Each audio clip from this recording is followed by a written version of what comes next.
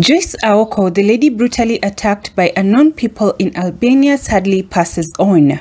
Joyce was medically evacuated into the country by AMREF flying doctors through the help of the government 3 weeks ago and was taken to the Kenyatta University Teaching and Referral Hospital, where she had been receiving treatment until she took her last breath. Her emotional mother narrated of the sad ordeal, so let's listen up. Kufuatilia na diaspora Ministry ya Foreign Affairs. Hiyo tarehe nikaenda huko Upper Hill, wakanisaidia, wakanipatia mawaidha vile nitaenda safari kwa sababu mtoto wako ICU. Hakuna vile atasaidiwa kiwa hali ya ICU. Nisafiri kwanza niende nitafute passport ndio niwe ninawa update. Sasa nilienda nikatengenezewa passport haraka, nikasafiri mwezi wa 9. Nimekaa na mtoto ICU miezi 2.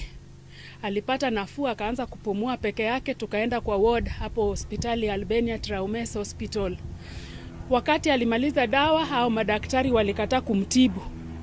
Nikaendelea na mawasiliano na embassy yangu ikiwa Italy, ambao sasa tena wakaniweka kwa embassy kwa Madam Roslyn, PS wetu wa diaspora. Sasa tukajaribu namna yote kwa sababu nilikuwa natamani nirudi na mtoto kama kweli nimehakikisha nimejaribu atibiwe, natamani sana mtoto apone, lakini hakuwa napata matibabu yoyote, na waziri wa afya aliniambia afadhali nirudi na mtoto nyumbani, tutajaribu hapa Kenya.